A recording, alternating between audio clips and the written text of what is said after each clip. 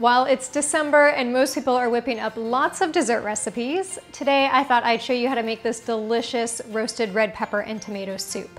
It's healthy, nourishing, and even a little festive with its vibrant red and green colors. Today I've partnered with Vitamix to bring you this soup recipe and to remind you that there's so much more that you can do with your blender in addition to making smoothies. So let's dive in. We'll start by cutting 4 red bell peppers in half and removing the seeds. And I find it's easiest to just use 2 fingers to grab the seeds and stem and twist backwards. Then add the bell peppers cut side down to a baking tray and set them aside.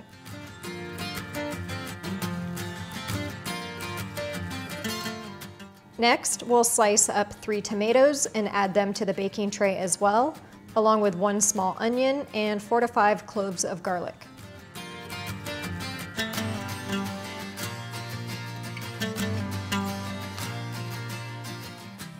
When it comes to the garlic, you don't have to peel the cloves, but do slice off the bottom end, which will make it easier to just squish them out after they've cooked. Drizzle the garlic cloves in a little olive oil and wrap them in aluminum foil so that they don't burn. For all of our veggies on the baking tray, we'll now drizzle those in a little olive oil and season with salt and pepper. And use your fingers to make sure both sides are coated well. Then make a little spot for the garlic and broil everything for 25 to 30 minutes or until the tops are charred black.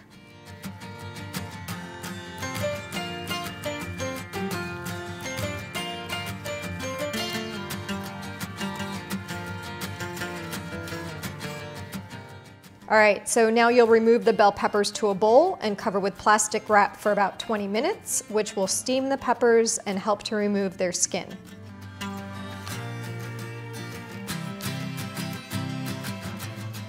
When the other veggies are cool enough to handle, you can remove their skin and add to your Vitamix. And yes, you can keep the onion as it is in its large halves. The garlic will also now easily squeeze out of its peel, and once the peppers have steamed, you can remove their skin and add to the Vitamix as well.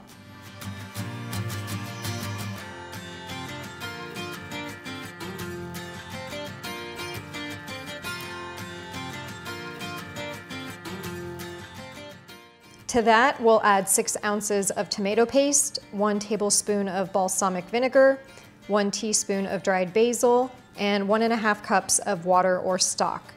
Then blend it all up until it's nice and smooth.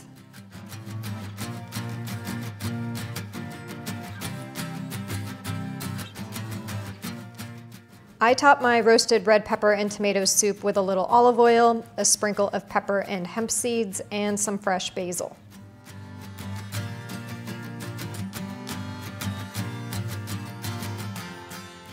I hope you guys liked today's video, and if you did, don't forget to give it a thumbs up and hit that subscribe button below so you don't miss next week's video.